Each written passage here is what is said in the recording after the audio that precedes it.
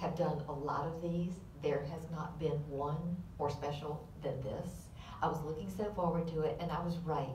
As I pulled in, some of you may know, I was born in a town of 500 people. And the closest town to that was Boston. And if any of you have been to Cleveland County and Boston, you know how similar you are.